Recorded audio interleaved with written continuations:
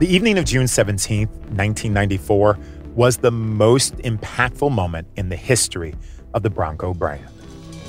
Lightning fast and bizarre developments tonight in the O.J. Simpson story. We're seeing live pictures right now.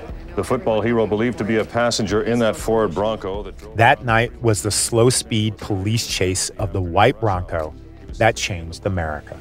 Detectives from the Los Angeles Police Department sought and obtained a warrant for the arrest of O.J. Simpson, charging him with the murders of Nicole Brown Simpson and Ronald Lyle Goldman. You can't talk about the Bronco without talking about this moment. In fact, for many people, this is the only thing they know about the Bronco.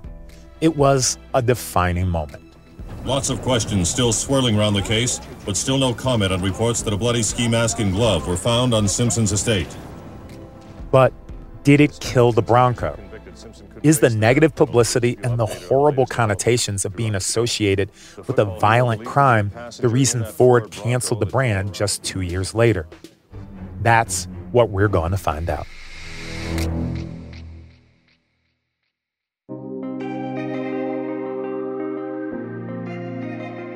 I'm Sonari Glinton, and this is Bring Back Bronco, an 8-part serial documentary about the rise, fall, and rebirth of the Ford Bronco. And right now, we're all about the fall. We spent the last 3 episodes trying to figure out why Ford killed the Bronco. Bronco 2, the OPEC oil crisis, even Chevrolet, all took their shots at it. But it survived, which leads us to the most high-profile suspect on our list, O.J. Simpson. Is he the real killer? This is Chapter 4, The End of the Road.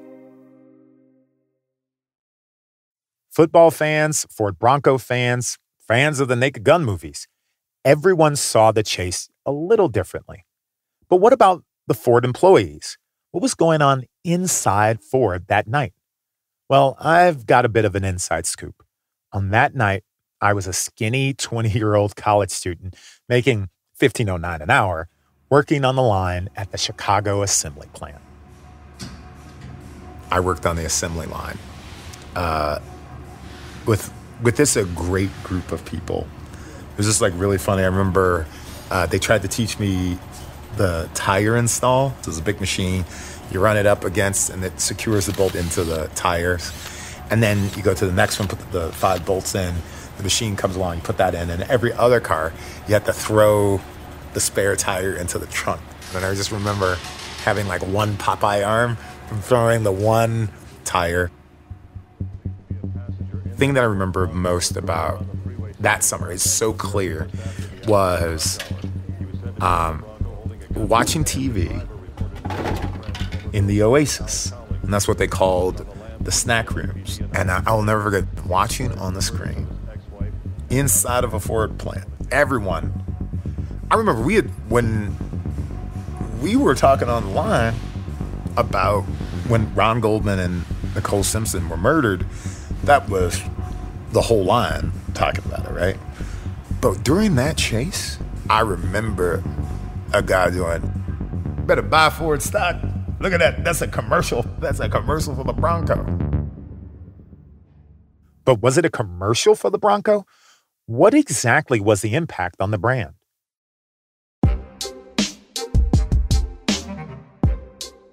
The value of a brand and what impacts it is really hard to pin down. So I called up Carl Brower.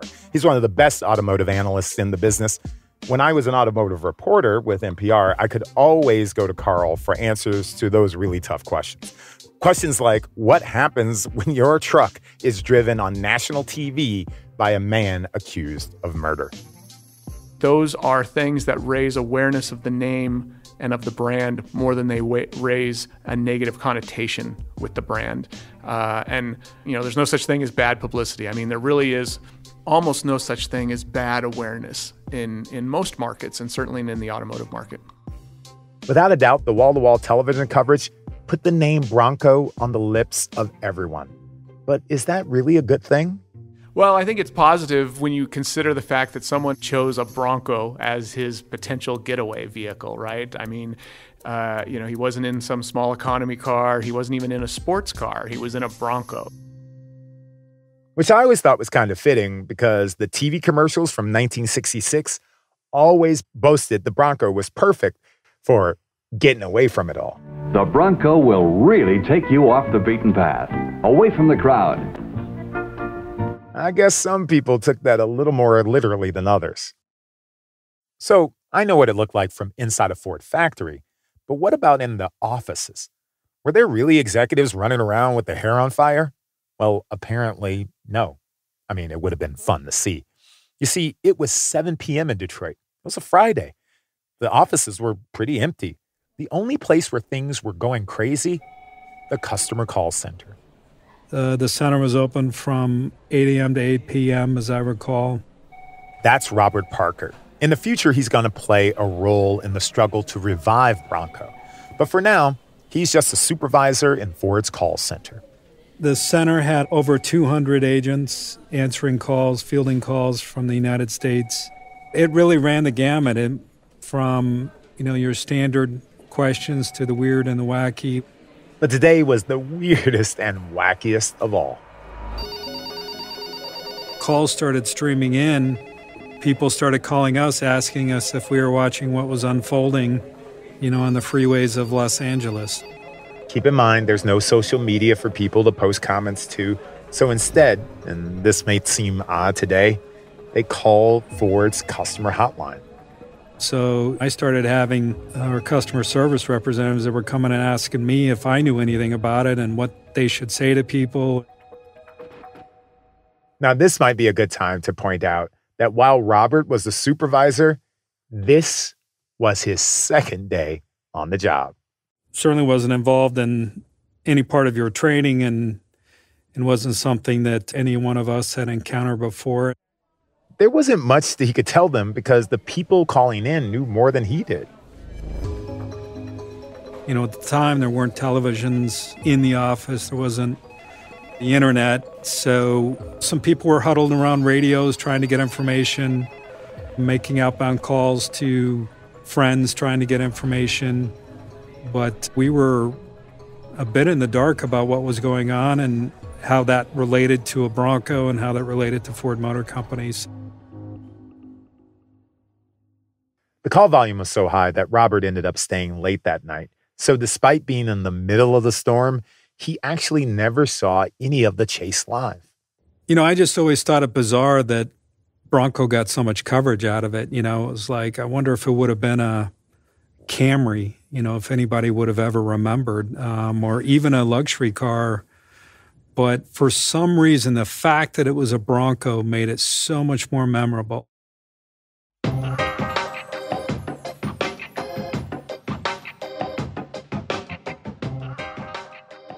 Over the years, I've wondered what the chase meant for Bronco sales. So I put that question to Bailey Sassoy Moore, our favorite history expert. It did have a huge effect on Bronco sales. Well, what was the effect? It went up. Hold on a second. Say that one more time, which was like, that is a surprise. So immediately after the Bronco comes out. For about 3 months after the chase, Bronco sales saw a peak. You also had people doing things like showing up at the dealerships to take photos in the cars. I mean, this was considered this big deal. And you almost have to equate it to Bonnie and Clyde with their Dodge or the Model T with John Dillinger. These cars become synonymous with the crime and sort of inseparable from that crime in the future. So it becomes this big a part of Americana. I'm not going to lie. When Bailey said that Bronco sales went up after the chase, I was a little shocked. I started out asking if that had killed the Bronco, and she's saying it gave it a boost. So does that mean Ford made money off the chase? That kind of information, though, only exists inside of Ford offices. So I reached out to David Scott. He was the head of Ford's public affairs department at the time. We in the public affairs community received a number of calls, but it was mostly from the news media asking about specifications of the Bronco. What is the Bronco? How many do you sell a year? What's the wheelbase? What's the engine kind of stuff? That doesn't surprise me. It was early evening and reporters would be looking for facts to flesh out their story. But surely the next morning would have been a firestorm of meetings at Ford headquarters. Or maybe not. I don't remember anything untoward. I mean, typically on a typical day, my office was 2 doors down from the chairman's office. I would usually go in the morning and brief him on, anything I knew that was going on in the world that might affect our business. So I'm sure I briefed him, but I don't remember anything specifically that anybody was upset about anything or, deeply concerned. It really had nothing to do with us other than the fact that Cowling happened to be driving his white Bronco. Wow. I don't remember anything untoward. This is the highest ranking PR person in the company, the guy whose job is to alert the chairman about world events, and he describes it just like another day. And the highway chase happened on the Friday, so this meeting didn't even take place until Monday, 3 days after this all went down. So what about Bailey's claim that sales went up? David Scott has an answer for that too. I think one of the curiosities, one of the happenstances was it so happened that in that time period, which was June, the Western Region sales office had ordered a bunch of extra white Broncos as a promotion, nothing to do with OJ at all, just as a promotion of Broncos.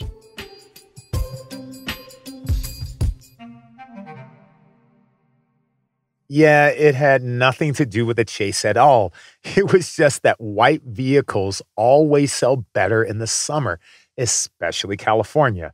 So dealers had planned a big sales event. And those things started arriving about a week after the incident and was sold out immediately. And people accused us of taking advantage of it, but we didn't. It was an order that had happened maybe 3 months before. And just by coincidence, several hundred of these vehicles arrived during that period after the OJ incident. Now, if you take David Scott at his word, and he's retired now and has no reason to give me corporate spin, the events of June 17th, 1994 had nothing to do with it. It was just all business. In the weeks that followed, stories about the chase and the coming trial filled the airways. It was millions and millions of brand references. For many, it turned the Bronco into a notorious vehicle. Which leaves us with the big question. Did the chase of the century kill the Bronco? Well, I hate to use the word kill it, by the way. We discontinued the name and substituted the Expedition as the product for the Bronco. Yes, but why? Well, you're coming from it, if I may be so bold to say, a little from the wrong side, which is it wasn't a decision to kill the Bronco. It was a decision to launch the Expedition.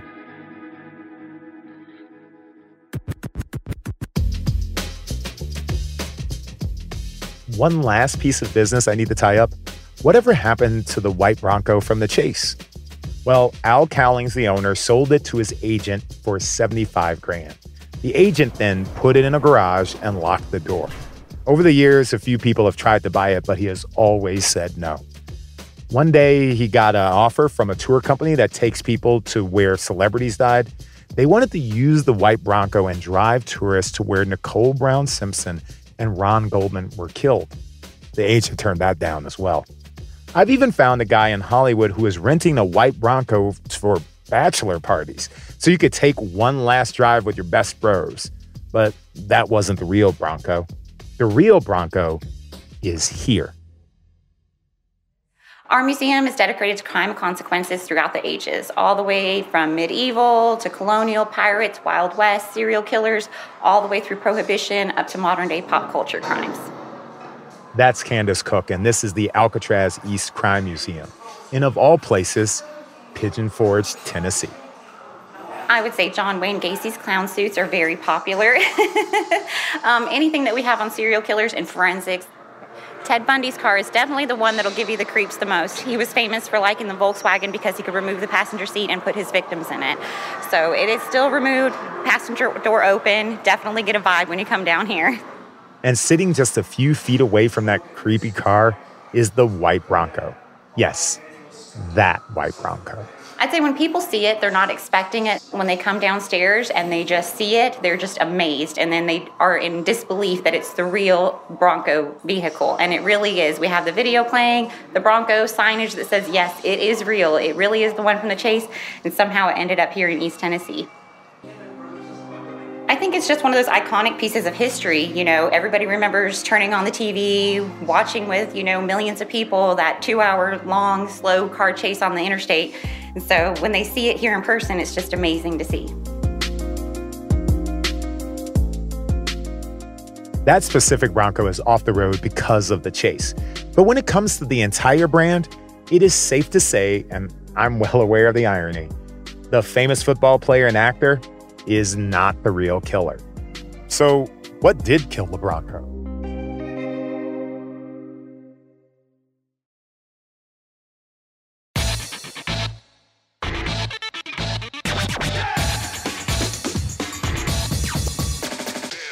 I need to go back in time a little bit. The police chase was 1994, but for the next suspect, we have to return to 1991, when the Bronco 2 was shelved. Ford's replacement for it was a smaller, fuel-efficient SUV called the Explorer. Its first year, sales were promising, and the future looked bright.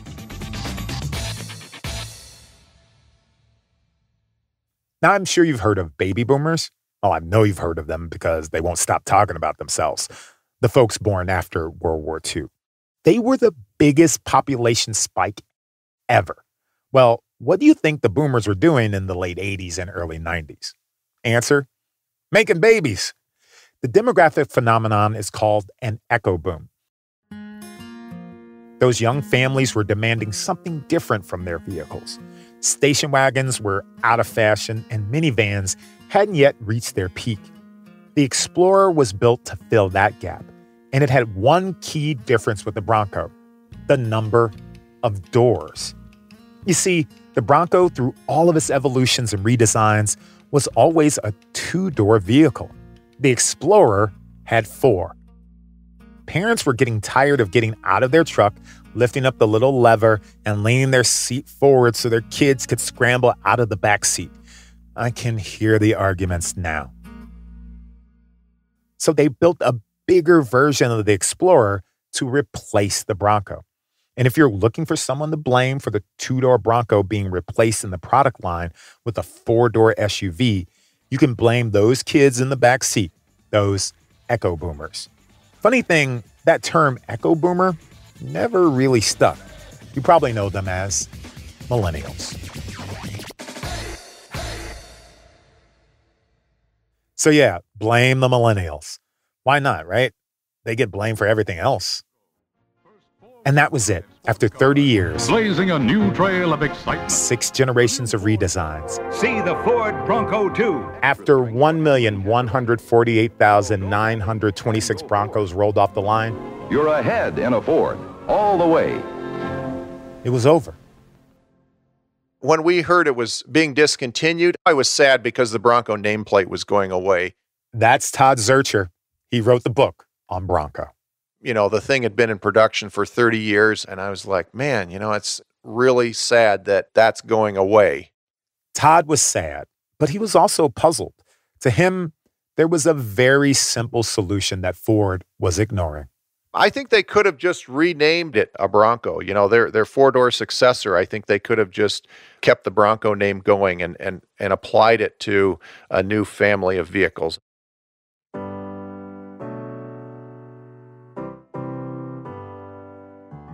Todd's idea rattled around in my head for a few days, and the more I thought about it, the more it made sense. I mean, I get that the truck had to be changed, but couldn't they do a redesign and still continue the name? Think about it. In 1978, they essentially released an entirely new truck, but kept the Bronco name, and it was a huge success. Why not just build a 4-door Bronco? Well, I took that question to David Scott. The brand people decided that they wanted to go with a new name to show that there was a completely new vehicle more related to the Explorer than to the old Bronco. It was David's job to erase the Bronco's name. Of course, he didn't frame it that way. My group had to establish the Expedition as a name. Expedition. That's the name they chose for their new four-door Bronco-sized SUV. Management was trying to reimagine Ford Motor Company. In 96, we were 3 years into a total reconstitution of Ford as a global company, and it changed the way the company operated. And so I think the management was looking at what are the new things we can do rather than rely on the old things that we've done. You can argue whether that's a good decision or not, but that was, the process of the decision. David left one detail out in his explanation of why the name was changed. It's so obvious, maybe he felt he didn't need to mention it, but consider the names of the SUVs Ford debuted between 1991 and 2001. Explorer, Expedition, Excursion, Escape. Okay, it horrifies me that it could be that simple. That the name Bronco, with all the heritage and brand value that it carried, was dropped because it didn't start with the letter E. Sometimes the answer to the most complex question is alliteration. It wasn't a single thing that led to the end of the Bronco, but it wasn't a death by 1,000 cuts either. It was a series of full-force body blows coming from all sides that brought it down. Todd Zurcher. I think what killed it really was it was kind of a dinosaur. It was sort of an anachronism by that point. The full-size Blazer had been killed 5 or 6 years earlier. The Plymouth Trail Duster and Dodge Ram Charger no longer existed. So it was really sort of a market entity of one, and really the small SUVs or the Ford Explorers killed it. It was taken out by a member of its own family, if you will. The Bronco did have a real storied place in Ford's lineup, but I think it gave motivation to those of us who were still Bronco people, who were Bronco enthusiasts. We were in Bronco clubs. It gave us a stronger determination to enjoy our trucks, keep them going, even if the nameplate didn't exist anymore, that we were going to, keep the dream alive, so to speak. Terminating a product line takes years, almost as long as launching a new one. I found planning documents in the archives dating back to 1993 that analyzed life after Bronco. Officially, however, Bronco's death was June 12th, 1996.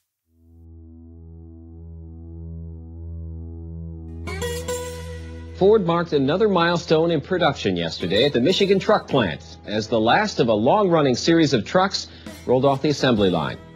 For the occasion of the last Bronco being produced, Ford staged a little parade. A vintage 1970 Ford Bronco was the lead vehicle as Michigan trucks celebrated. That little red Bronco belonged to none other than Jeff Trapp. He's the guy that founded Bronco Graveyard. I was privileged of being invited down to the Michigan truck plant. So I took my vintage 1970 Bronco down there, and we put it back on the assembly line, and we rolled it back down the assembly line. And there was the last iconic Bronco, 1996, was a white Bronco like the OJ one. Then the first Expedition came after that. It felt like a wake, part funeral, part celebration. It's not the end of the era, it's the beginning of another.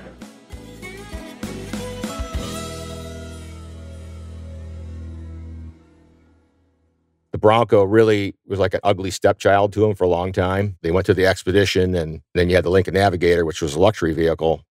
Those cars did the job, but neither really did what the Bronco did. People wanted an off-road vehicle they could take hunting, fishing, going four-wheeling. I just kept my hopes up. I go, well, I got a family to feed. I got 4 or 5 workers here that depend on me for a living. We got to keep the Bronco going. We, keep selling parts for them, and hopefully one day Ford will look back and say, hey, we need the Bronco again. One other important thing happened that year. You see, 1996 is not just the year Ford built their last Bronco. It's also the year they left Detroit. In December, Ford announced they were moving all 2,500 employees at their downtown offices out to Dearborn, out to the suburbs. It was the end of an era in so many ways.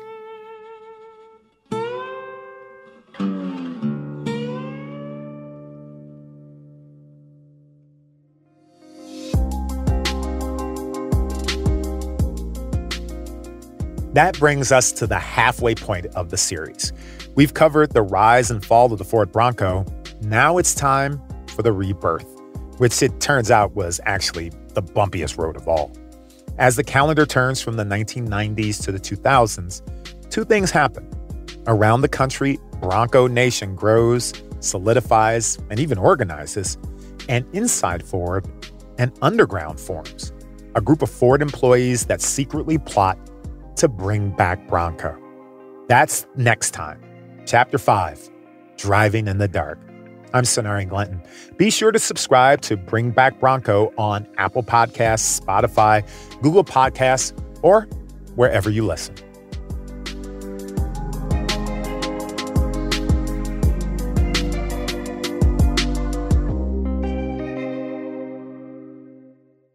O.J. Simpson is depicted as a part of a news event. He did not participate in this podcast and does not endorse or have any affiliation with Ford or this podcast.